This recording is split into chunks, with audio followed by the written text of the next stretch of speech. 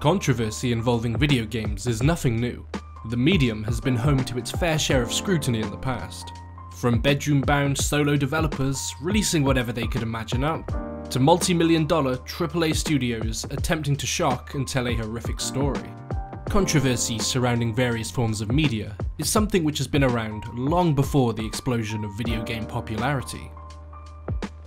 Freaks, a 1932 movie about various carnival sideshow acts enacting revenge on a woman after she uses and mocks one of their own. The film was heavily censored after a disastrous test screening, with apparently people running out of the theatre horrified by what they had just seen, with one woman even threatening to sue MGM after claiming the film had caused her to miscarry. The Pill, a 1975 country music song recorded by Loretta Lynn about, you guessed it, the pill. Compared to music of today, this song wouldn't even cause you to bat an eye, but in 1975, it was seen as incredibly risque to have talks of birth control, especially in a country music song, subsequently causing it to be seen as not fit for radio, and for a time, many radio stations even refused to play it, but that didn't stop it from becoming her biggest charting pop single. Controversy, censorship, risque subjects. It's nothing new in the world of art, so of course over time, that would start to bleed into the world of video games.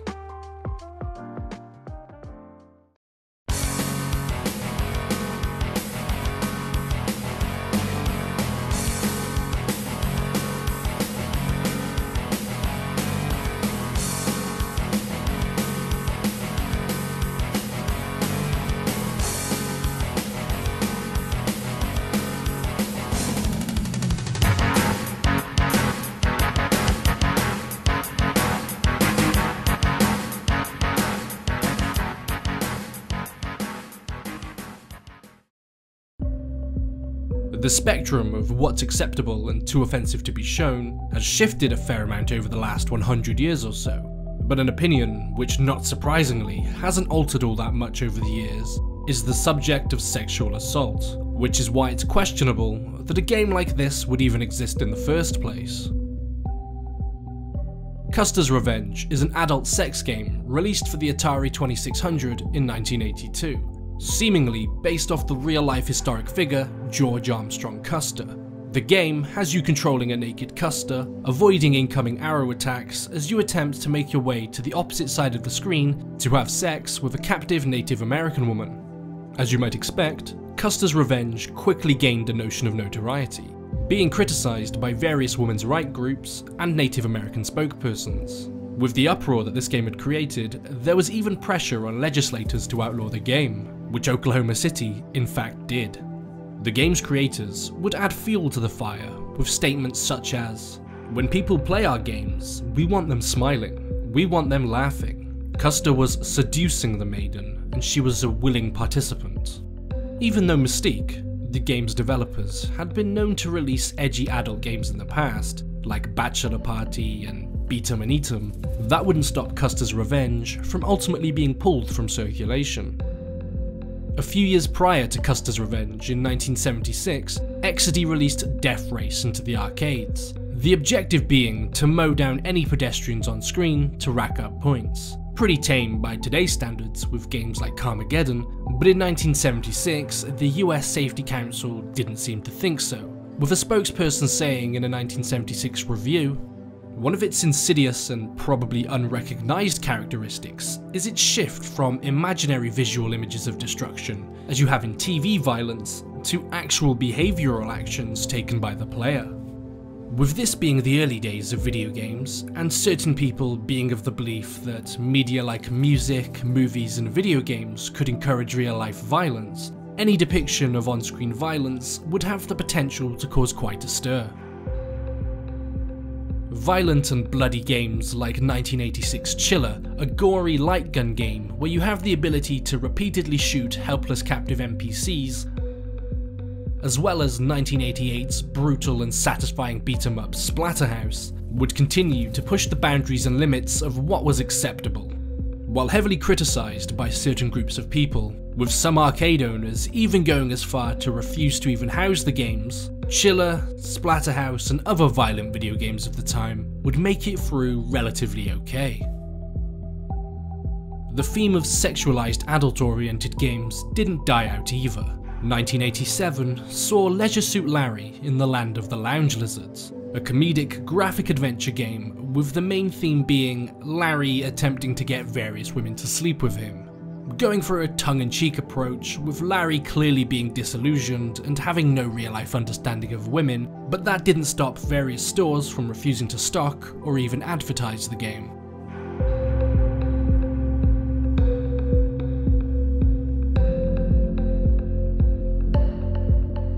All through the 1970s, 80s and early 90s, there had been no uniform rating system for video games. Various publishers would sometimes add their own warnings and age ratings to their covers, and various companies like Sega did attempt at creating their own short-lived rating system.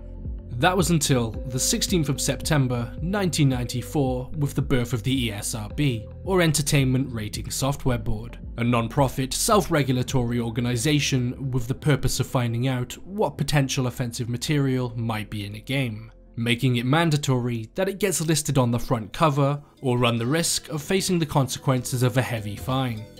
Games like Mortal Kombat with its graphic displays of violence, Night Trap with its supposed promoting gratuitous violence and sexual aggression, and Lethal Enforcers where players shoot at digitized photos of real people, were the final nail in the coffin for unregulated video games.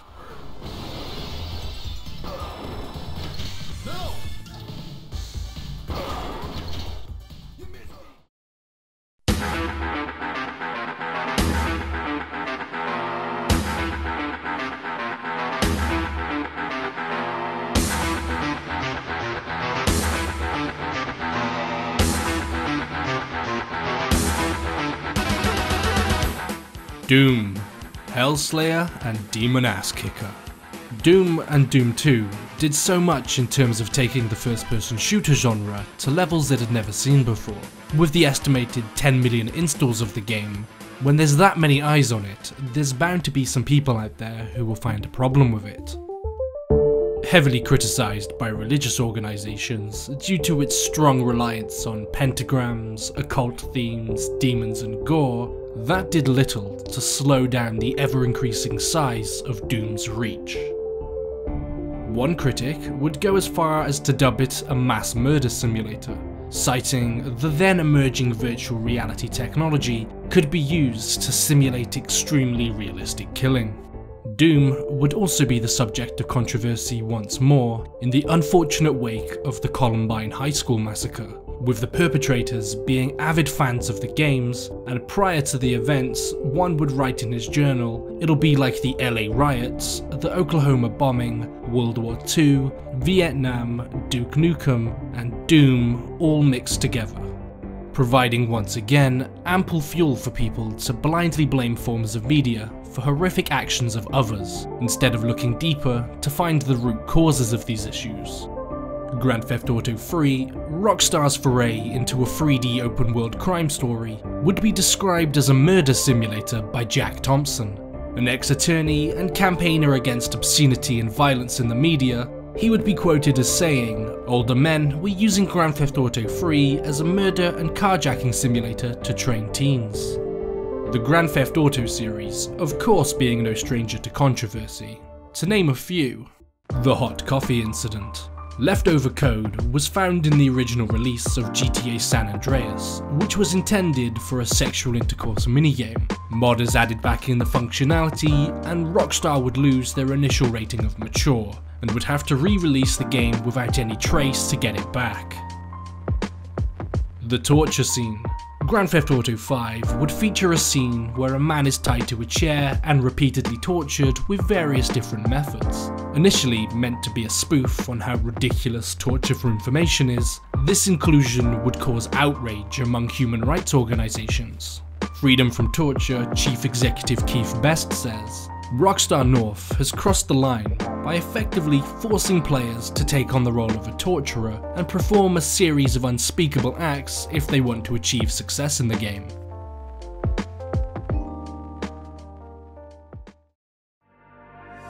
As long as there is various forms of media, there will always be people out there who will find a reason to protest it.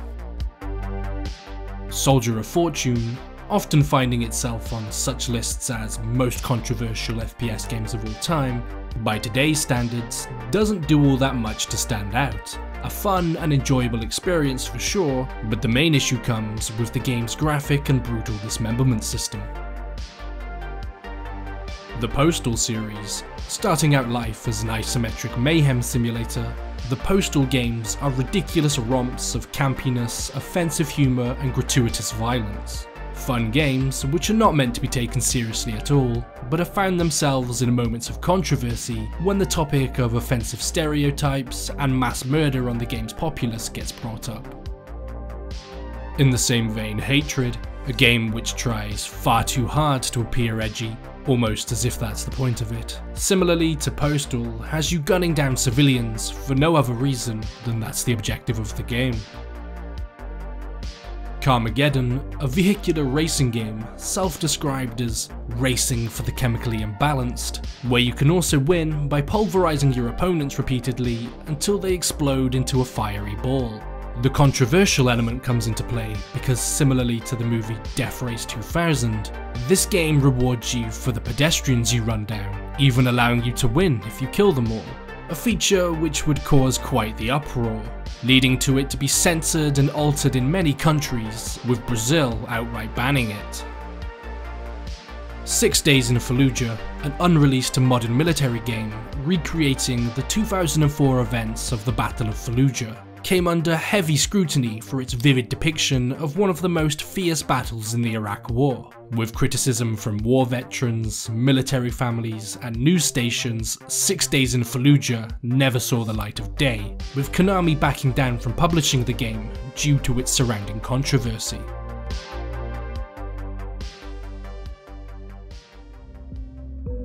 Sometimes, it's not the game as a whole which causes backlash. Perhaps there's a certain part or feature within that kicks up some controversy. That's what happened to Call of Duty Modern Warfare 2 with the mission No Russian. In quite a bold move for a AAA video game, it has you playing as an undercover CIA agent taking part in a mass shooting in a Russian airport as you attempt to win the trust of a Russian terrorist. The player isn't forced to pull the trigger and can pass through the level without doing so, but the horrificness of it all was a far step higher than what the game had shown previously. Infinity Ward clearly knew that its inclusion would be a decisive point, and even gave the player the ability to opt out of doing so and skipping the level in its entirety. Expectedly, the inclusion of the level caused there to be some degree of backlash, with gaming and major news publications describing the level's plot as illogical and ridiculing the ability to skip the level. Similarly, Resident Evil 5, released the same year as Modern Warfare 2, would also be the subject of controversy. With the game taking place in Africa, the controversy stemmed from the killing of black characters and their supposed racist portrayals. Pyramid Head, the figure of James Sunderland's guilt, manifests itself into a rather disturbing and extreme way. Silent Hill 2's original portrayal of the monstrous character featured a cutscene which would be the subject of many criticisms in the years that would follow. Briefly, it appears that Pyramid Head is engaging in violent sexual acts towards two mannequin monsters. It's over in a matter of seconds, and due to the technological restrictions of the PS2, you're left not entirely certain about what you've just witnessed. But it would all but be confirmed with the release of Silent Hill 2 HD, where Konami would self-censor and opt to remove the disturbing and potentially offensive scene altogether. Native American groups would take issue with 2005's Gun, with groups stating the game glorifies racism and genocide, and very disturbing racist and genocidal elements towards Native Americans, with the player being forced to kill a set number of Apaches to progress through levels, and the prominent use of scalping within the game. Many found this unsettling and petitioned to Activision to remove derogatory, harmful, and inaccurate depictions of American Indians from the game. Otherwise, the group would campaign for the removal of the game from retailers worldwide.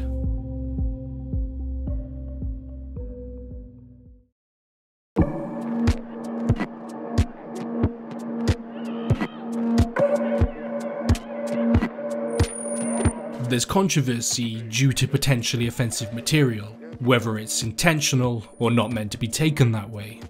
But there's also controversy and anger among consumers when a game has been marketed in a specific way, only to find out on release that it's drastically lacking many of the features boasted in its pre-release material. In some cases, games get released in states which make you wonder how they even made it past quality assurance and playtesters.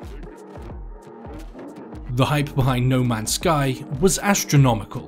The features this game was claiming to include seemed too good to be true. Infinite galaxies with countless different types of planets with their own unique weather systems and wildlife, the ability to land on an asteroid gliding through the solar system.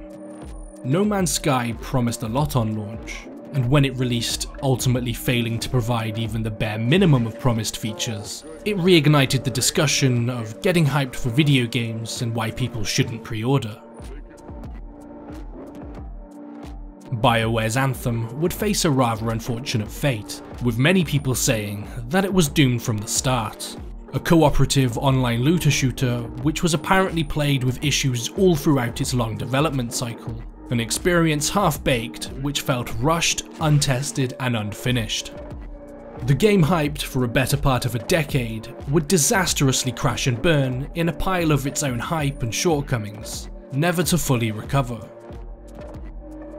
Assassin's Creed Unity, a game which was shipped in a laughably broken state, which was largely scrutinised and mocked for the abhorrent state of its release, missing faces, terrible frame rate and a sea of bug and glitches which the internet had a field day with.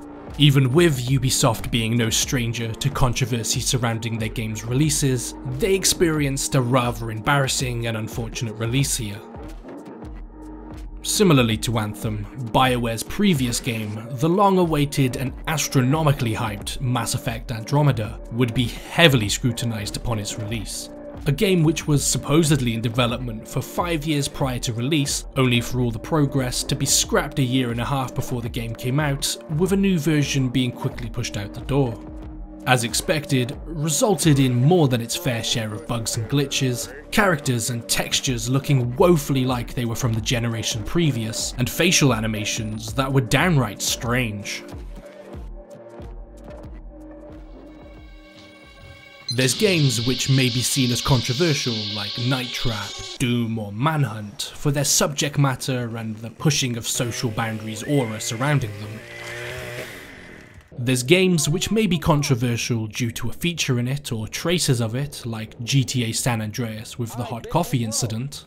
And then sometimes games kick up a stir due to the abysmal state in which they get released in, or over-promising features, building up immense hype surrounding a title, only to have it release and be nothing like what it was stated. Then there's games which without a shadow of a doubt earn their title as controversial. Games which don't feature perhaps one or two controversial elements, but instead being created entirely out of bad taste. There's plenty of bizarre media to come out of Japan over the years, mostly harmless, some questionable, and then there's this, Rayplay, a game about stalking and sexually assaulting women. As expected, the reception surrounding this game would not be a good one. A British Member of Parliament brought the news of the game to Parliament in 2009, resulting in Amazon removing its listings of the game. Human rights groups boycotted the game, resulting in it being practically unattainable, even in its home country of Japan. Super Columbine Massacre RPG, a rather tasteless recreation of the unfortunate events which took place on the 20th of April 1999. With the game's creator defending his project, claiming that his creation is art, yet that did little to stop the negative attention that this game would receive. People affected by the shooting, friends, parents and loved ones would share their disgust at the existence of the game. Mainstream media weren't too happy about it either, largely referring to it as exploitative and a monstrosity, with CNN labelling the game as an example of subculture that worships terrorists. With many people living in first world countries, and that giving them widespread access to create whatever they want, the nasty little things tend to fall through the cracks, like anti-Semitism. It seems to weasel its way into all forms of media in one form or another, so of course there's video games surrounding it too. Ethnic Cleansing is a poorly made first-person shooter, with the main objective being to kill minorities. A spokesperson for the group behind the creation of it considers video games to simply be another medium to promote his organization's messages. Getting ignored by the mainstream media, the reception by critics who did cover it was extremely negative. The game would find itself in magazines being referred to as one of the most controversial video games of all time and the most racist video game in history. Games based around horrific historical events don't necessarily need to be done in bad taste. Video games allow for the education of such events to a new generation of players who might not have known just how significant of a role they played in history. Which might have been the initial idea behind JFK Reloaded, a simulation game designed to recreate the assassination of John F. Kennedy. The player is put into the role of Lee Harvey Oswald as he enacts the assassination from the Texas Schoolbook Depository building. According to the developers of the game, the primary aim was to establish the most likely facts of what happened on that day by running the world's first mass participation forensic construction. The game would be condemned by John F. Kennedy's brother as despicable, with organizations dismissing the claim that it had any educational merit. Some critics would view the simulation away from the poor taste of its execution to be quite compelling, but the vast majority of reception surrounding the game was that it displayed a general lack of taste, and its approach regarding the subject matter was poorly handled. Controversy in games. It's been there from the beginning, and it's still here now. Where there's freedom of expression, there's controversy. That's just how it goes. Sometimes it's just, and sometimes it's an ignorant mistake. From the uproar of early video games' crudely depictions of violence, to developers vastly overpromising on their products, to downright hatred. We've looked at some of the forms of controversy and uproar video games have caused over the last 40 years or so. Just a few examples in the ever-growing sea which is the world of video games. The surface has barely been scratched on the topic, but I can't cover all of the cases out there. But if I were to do that, we'd be here for hours. Thanks for coming and stopping by. I'll see you later.